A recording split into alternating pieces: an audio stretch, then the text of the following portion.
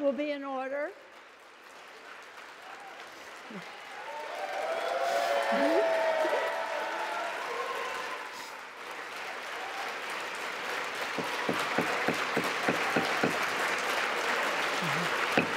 The House will be in order.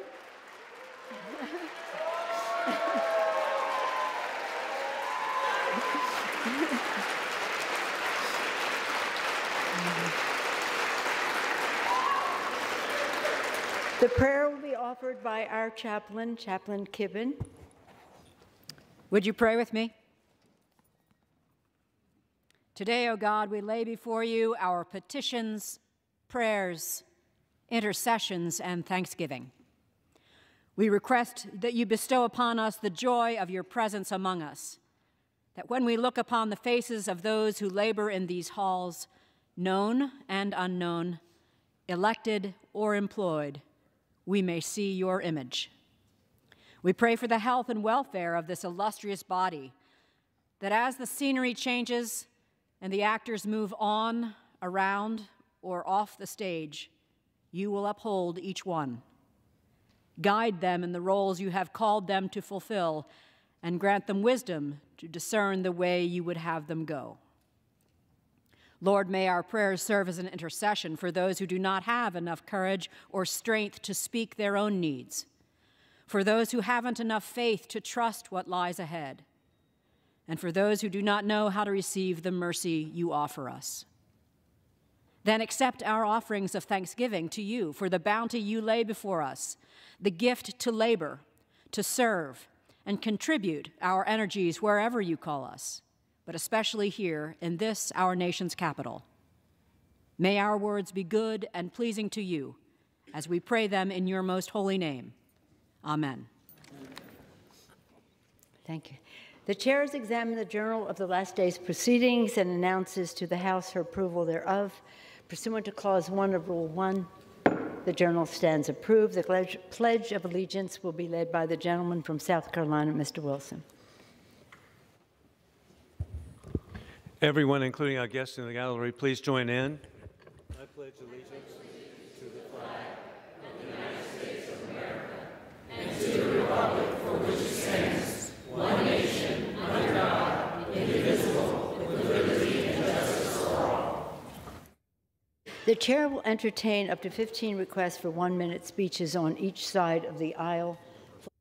Does the gentlewoman from New Hampshire seek recognition? Without objection, the gentlewoman is recognized for 1 minute. Madam Speaker, I rise today to celebrate the passage of the Speak Out Act. As the co-chair of the bipartisan task force to end sexual violence, I've seen how perpetrators of workplace sexual assault and harassment hide behind non-disclosure agreements to sweep their heinous conduct under the rug.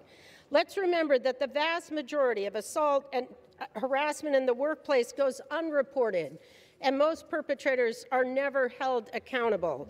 It takes tremendous courage for survivors to come forward. I am so proud that under the leadership of Speaker Nancy Pelosi, this House overwhelmingly passed the Speak Out Act yesterday, and we have sent this common sense bipartisan bill to the President's desk. Thank you, and I yield back the balance of my time. For what purpose does the gentleman from Pennsylvania seek recognition? Madam Speaker, requesting unanimous consent to address the House for 1 minute. Without objection, the gentleman is recognized for 1 minute. Thank you, Madam Speaker. Madam Speaker, I rise today to recognize November as National Career Development Month. As co-chair of the bipartisan House Career and Technical Education Caucus, I was proud to introduce the National Career Development Month resolution last week with my CTE caucus co-chair and good friend, Congressman Jim Langevin. National Career Development Month raises awareness of future career opportunities and development programs for all individuals. A highly skilled workforce is a business's #1 asset and provides a competitive edge. National Career Development Month also is a time to recognize the professionals who guide learners to become leaders of tomorrow. Throughout the month, schools and businesses will have the chance to showcase different career paths that align with various interests and skills. These opportunities will better prepare students as they begin to enter the workforce. As we continue through National Career Development Month, I'd like to encourage employers, students, and workers of all ages to take advantage of career development, putting them in the driver's seat of their career. Thank you, Madam Speaker, and I yield back the balance of my time. And for what purpose does the gentleman from California seek recognition? Madam Speaker, I ask unanimous consent to address the House for 1 minute and to revise and extend my remarks. Without objection, the gentleman is recognized for 1 minute. Madam Speaker, I rise today in honor of Transgender Awareness Week. Trans Americans made history this year by running and winning in more elections than ever before. Breakthrough representations in media have led to historic numbers of transgender and non-binary characters on screen. In many ways, transgender Americans are more visible than ever. And at the same time, the trans community has been forced to withstand severe attacks. From laws that would strip fundamental rights to dehumanizing vitriol deployed by elected officials and public figures. These attacks treat trans people as threats to society rather than neighbors, parents, children, friends, and loved ones. There are more than 2 million people in the United States that identify as transgender or non-binary.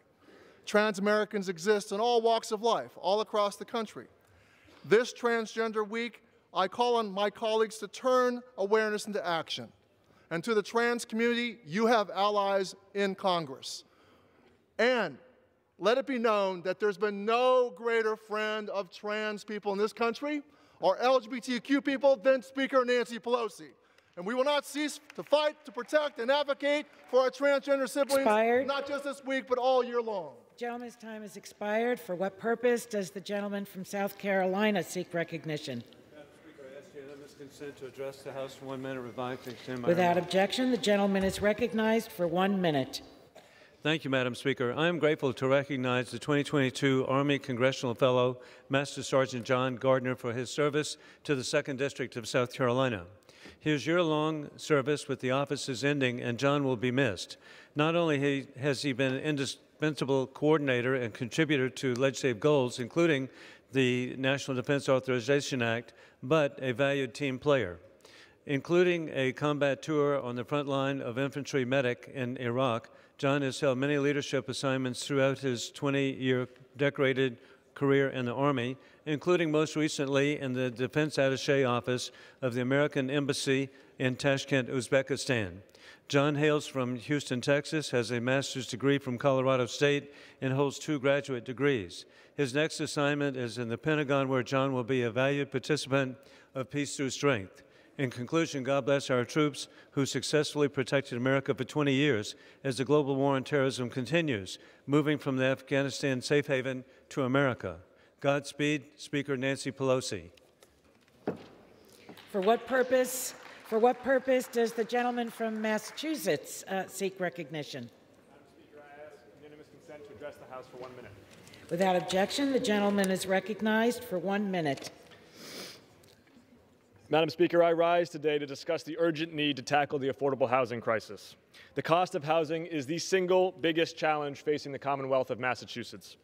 Last week, I hosted an affordable housing conference in Attleboro with my friend and colleague, Juana Matias, the HUD Regional Administrator for New England.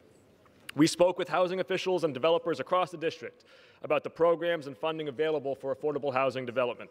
I reiterated my commitment to policies from zoning reform to LIHTC expansion to increase production of affordable housing. Expanding affordable housing is a multi-government effort that needs support on the federal, state, and local level. As the next Congress approaches, we must recommit ourselves to making housing more affordable for working families. I yield back. For what purpose does the gentlewoman from Iowa seek recognition? Madam Speaker, I seek unanimous consent to address the House for 1 minute. Without objection, the gentlewoman is recognized for 1 minute. Thank you, Madam Speaker. I rise today to recognize Christina Schauer, a veteran and nurse from Dubuque, Iowa, whose courage and dedication to serving others is unmatched. Christina served our country overseas as a combat medic in Iraq. Our veterans face immense challenges when returning home, and unfortunately, our women veterans are often afraid to speak up about their experiences. They may feel invisible or that their service wasn't worthy, and as a result, they may be less likely to seek the care that they have earned. But Christina is working to right this wrong by sharing her own story. She has championed women veteran visibility, empowering her sisters in sacrifice to talk more about their service and seek the health care and the benefits they deserve. So Christina, thank you for your service and for your commitment to empower women veterans. You are an inspiration to all of us. So I yield back the balance of my time. Thank you, Madam Speaker. For what purpose does the gentleman from Illinois seek recognition? Speaker, I ask unanimous consent to address the House for 1 minute and revise and extend. Without objection, the gentleman is recognized for 1 minute. Madam Speaker, I rise today to honor the life of my friend Karen Sutton, who recently passed away after a long, hard fight with cancer. Karen spent much of her life in Springfield and was a valued member of our community, always volunteering and attending events all the way up to a few weeks before she passed. After a long and successful career in data processing, Karen retired from the Illinois Department of Health in 2002. Karen spent much of her time in the bowling alley, playing in multiple leagues and eventually becoming the league secretary. Karen also enjoyed traveling to national Mustang shows where she won many awards. These shows, put on by the Mustang Club of America, allowed Karen to connect with a community of drivers from all over the nation whom she greatly valued. She was also praised for her hard work in helping the judging secretaries during these fun yet competitive events. I'm grateful to have known Karen and her husband Carol for many years, and I'm thankful for all of her work to make our community a better place to live. Karen is survived by her husband Carol, daughter Julie, and son Brent. My condolences to the entire Sutton family during this difficult time. Karen, may you rest in peace. Yield back. For what purpose does the gentleman from Mississippi seek recognition? Madam Speaker, I ask unanimous consent to address the House floor for 1 minute and to advise and extend my remarks. Without objection, the gentleman is recognized for 1 minute. Thank you. Madam Speaker, I rise today to honor the 100-year anniversary of the Mississippi Farm Bureau Federation.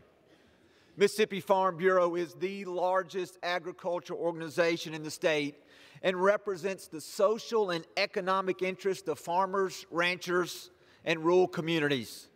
Its statewide grassroots structure allows it to be an effective organization representing and promoting 17 commodities in Mississippi. The organization is a valuable resource on issues of importance to our farm families, and it works with federal and state lawmakers to advocate for these priorities. I look forward to continuing to work with Mississippi Farm Bureau on important agriculture issues in the future. May God bless our farmers, and may God continue to bless Mississippi Farm Bureau. Thank you, and I yield back. For what purpose does the gentleman from California seek recognition? Seeking unanimous consent to address the House for a minute, revise the remarks. Without objection, the gentleman is recognized for 1 minute. Thank you, Madam Speaker. As I watch my home state of California go down in flames, literally, as we watch how we're running out of electricity, we're running out of water, our store shelves are having less and less food varieties available, our farmers being pushed out of business, our farm workers being pushed out of business. As we see all these things happen with mandates coming down the pike, requiring more and more electricity has to be renewable. What is the answer in California? Let's tear down some hydroelectric dams in my district and Mr. Bentz's district. Let's tear them down. We're going to lose green power. We'll do it over the objections of the people that live there and have objected by over 70% to the removal of these dams, all for an unproven environmental benefit. So enjoy that even less electricity, enjoy even less food grown in my district and Mr. Bentz's district, enjoy even more of the crisis that is facing us in rural California, rural America, and in our store shelves and in our electrical wires, due to even more unfounded environmental rules being forced upon us to tear out perfectly good hydroelectric dams. Thanks one hell of a lot. For what purpose does the gentleman from gentlewoman from North Carolina seek recognition? I ask unanimous consent to address the House, Madam Speaker. Without objection, the gentlewoman is recognized for 1 minute. Thank you, Madam Speaker. Madam Speaker, I rise to recognize Randy Whittington, Gary Foster, Angela Rogers, and Joey Haney of the Retail Solutions Group in Wilkesboro, North Carolina. I was proud to join them recently at a ribbon-cutting ceremony for their 4th and largest warehouse. In the last few years, Retail Solutions Group has grown from fewer than 8 employees to now over 200. This is a magnificent accomplishment. Madam Speaker, North Carolina remains a hub for entrepreneurship and innovation, thanks to people such as Randy, Gary, Angela, and Joey.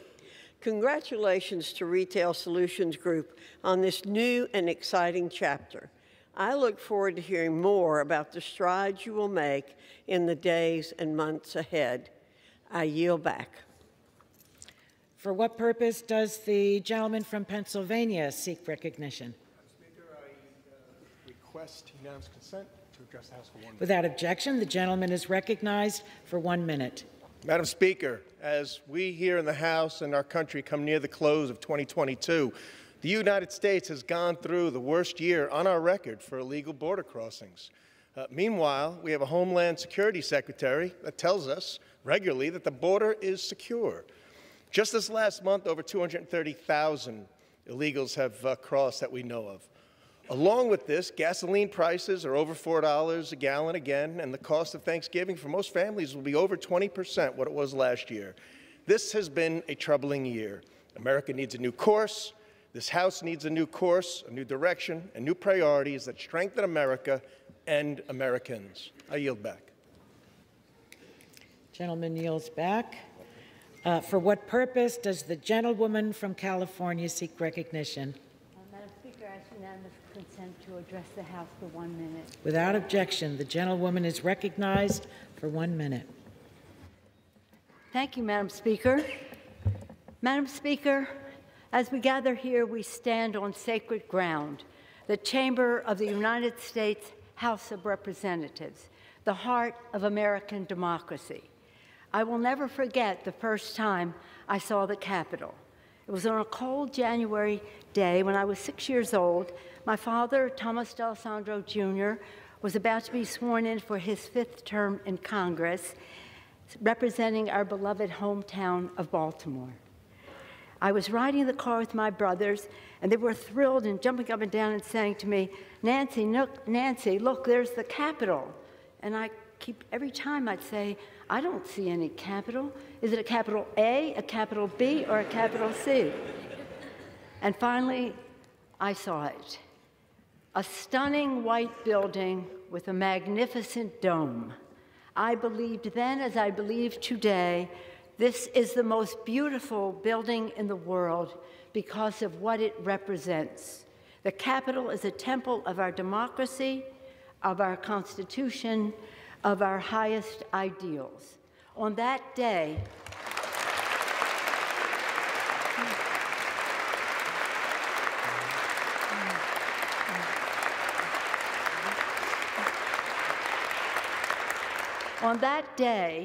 I stood with my father on this floor as he took a sacred oath to support and defend the Constitution of the United States against all enemies, foreign and domestic. All of us who have served in this House have taken the hallowed oath of office, and it is the oath that stitches us together in a long and storied heritage. Colleagues who served before us are all our colleagues. Colleagues like Abraham Lincoln, Daniel Webster, Shirley Chisholm, Patsy Mink, and our beloved John Lewis. Personally, it binds me as a colleague to my father, a proud New Deal congressman and one of the earliest Italian Americans to serve in the Congress. And this is an oath we are duty-bound to keep, and it links us with the highest aspirations of the ages. In this room, our colleagues across history have abolished slavery, granted women the right to vote, established Social Security and Medicare, offered a hand to the weak, care to the sick, education to the young, and hope to the many. Indeed, it is here under the gaze of our patriarch, George Washington, in the People's House, that we have done the people's work. My colleagues, I stand before you as Speaker of the House, as a wife, a mother, a grandmother, a devout Catholic, a proud Democrat, and a patriotic American, a citizen of the greatest republic in the history of the world.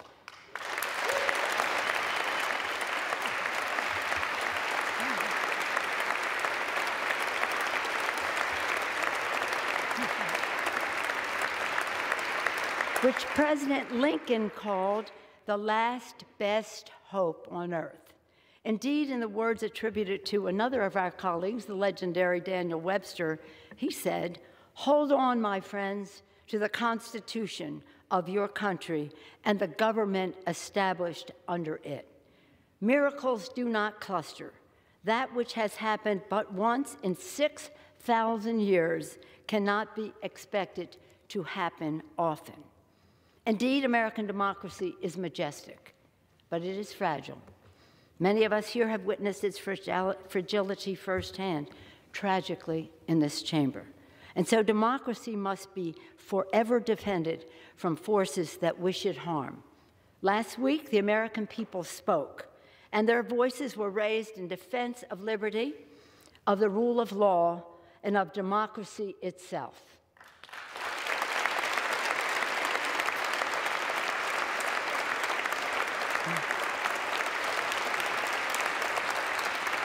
With these elections, the people stood in the breach and repelled the assault on democracy. They resoundingly rejected violence and insurrection, and in doing so, gave proof through the night that our flag was still there.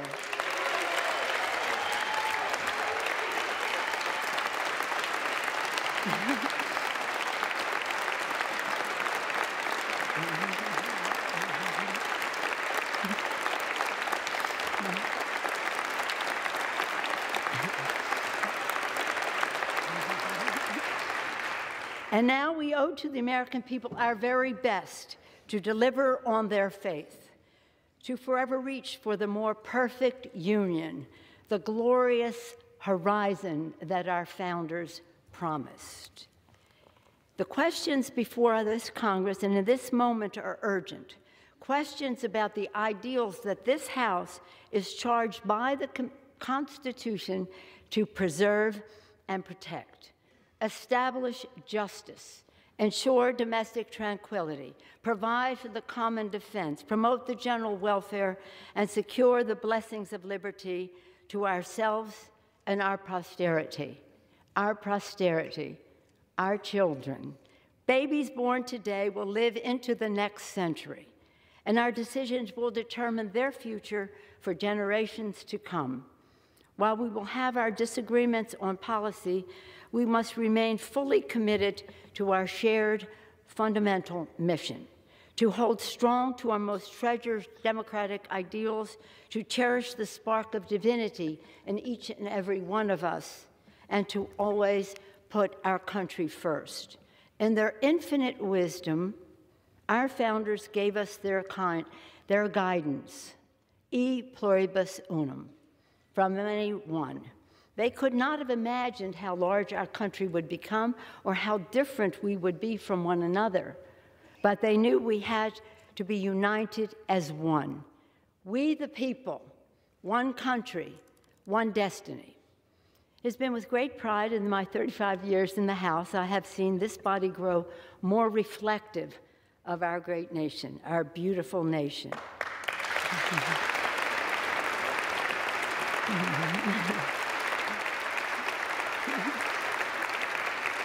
When I came to the Congress in 1987, there were 12 Democratic women.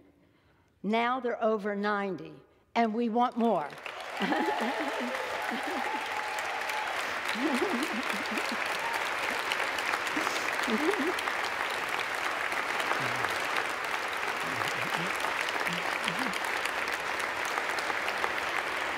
The new members of our Democratic caucus will be about 75% women, people of color, and LGBTQ. And we have brought more voices to the decision-making table. When I entered leadership In 2002, there were 8 of us. Today, there are 17 members of the leadership. When I first came to the floor at 6 years old, never would I have thought that someday I would go from homemaker to House Speaker. In fact, I never...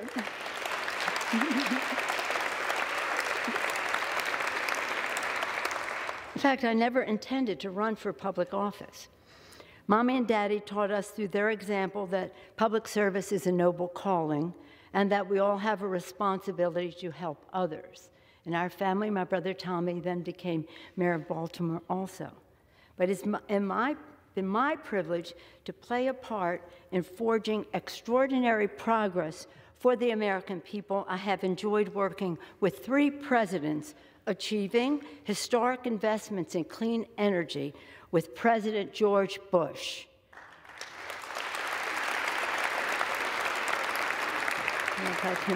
Transformative health care reform with President Barack Obama.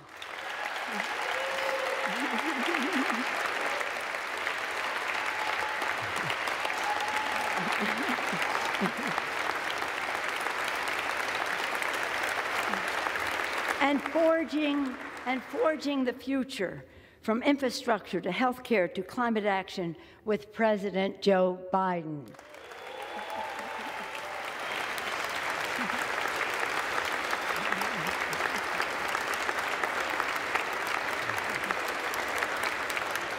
Now we must move boldly into the future, grounded by the principles that have propelled us this far and open to fresh possibilities for the future. Scripture teaches us that for everything there is a season, a time for every purpose under heaven. My friends, no matter what title you all, my colleagues, have bestowed upon me, speaker, leader, whip, there is no greater official honor for me than to stand on this floor and to speak for the people of San Francisco. This I will continue to do as a member of the House, speaking for the people of San Francisco, serving the great state of California, and defending our Constitution. And with great confidence in our caucus, I will not seek re-election to Democratic leadership in the next Congress. For me, the hour's come for a new generation to lead the Democratic caucus that I so deeply respect. And I'm grateful that so many are ready and willing to shoulder this awesome responsibility. Madam Speaker, standing here today, I'm endlessly grateful for all of life's blessings, for my Democratic colleagues whose courage and commitment with the support of your families have made many of these accomplishments possible. In fact, could not have been done without you. For my dear husband, Paul, who has been my beloved partner in life and my pillar of support, thank you. We're all grateful for all the prayers and well wishes as he continues his recovery. Thank you so much.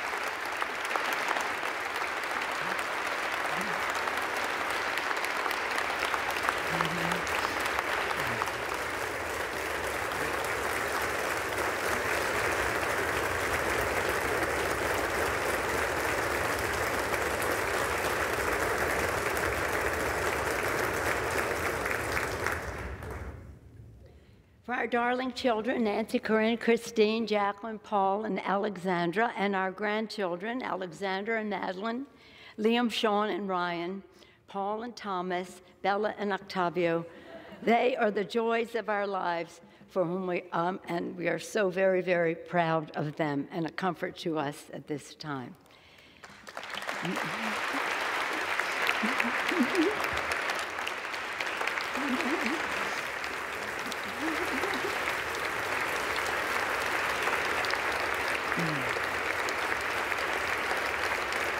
And for my brilliant, dedicated, and patriotic staff, under the leadership of Terry McCullough, working together, the finest group of public servants the House has ever known. Thank you all so much.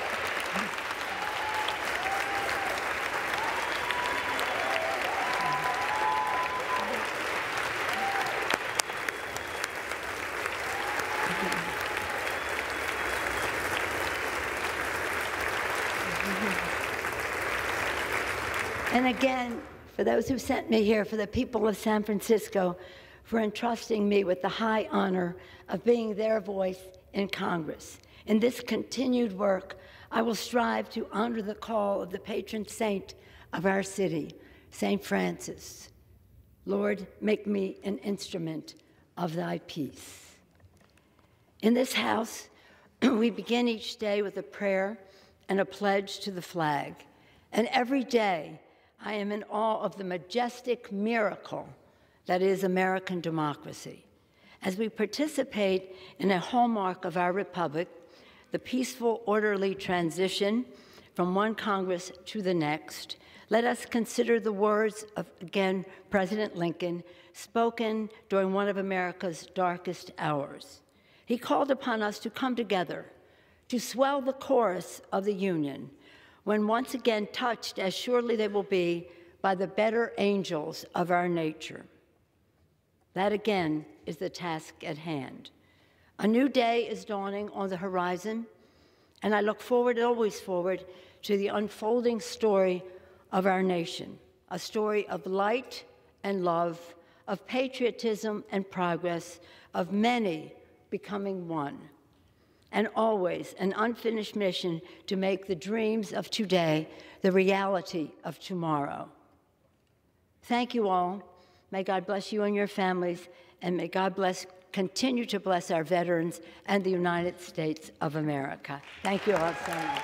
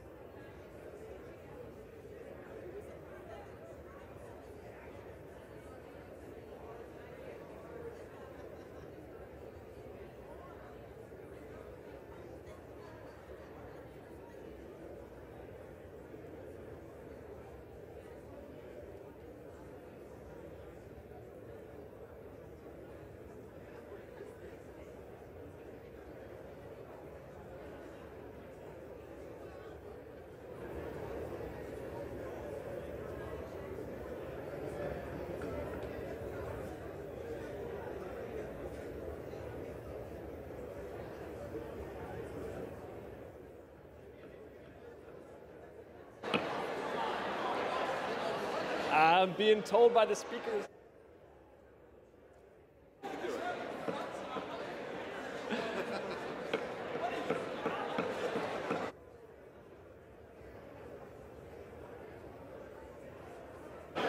What's the...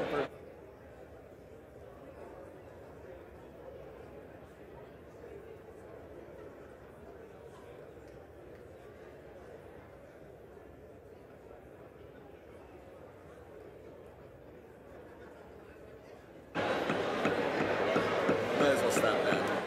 No one can hear that.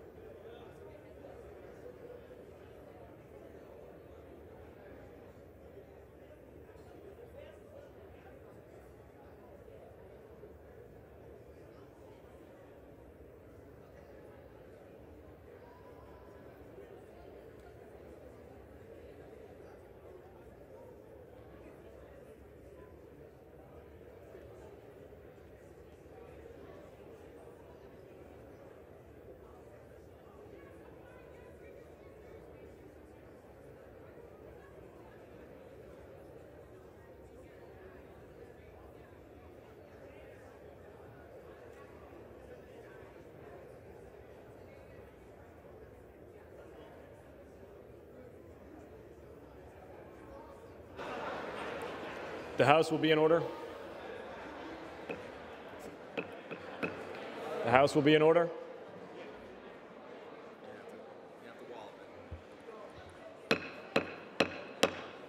The House will be in order.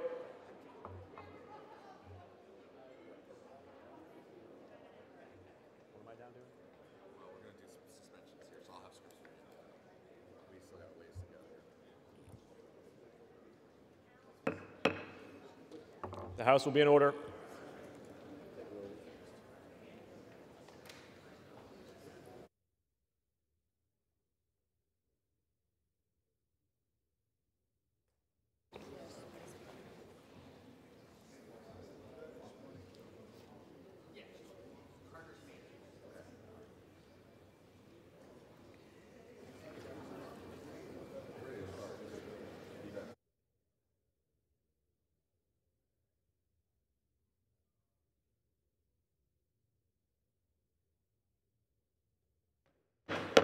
The House will be in order.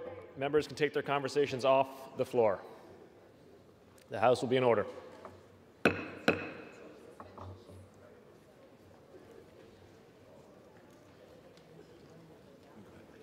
Pursuant to Clause 8 of Rule 20, the Chair will postpone further proceedings today on motions to suspend the rules on which a recorded vote of the yeas and nays are ordered, or votes objected to under Clause 6 of Rule 20. The House will resume proceedings on postponed questions at a later time. The House will be in order. Members are asked to take their conversations off the floor. The House will be in order.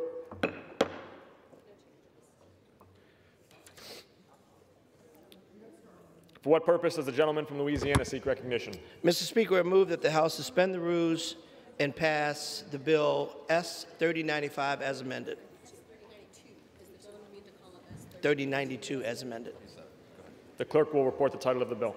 Senate 3092, an act to amend the Robert T. Stafford Disaster Relief and Emergency Assistance Act to improve the provision of certain disaster assistance and for other purposes.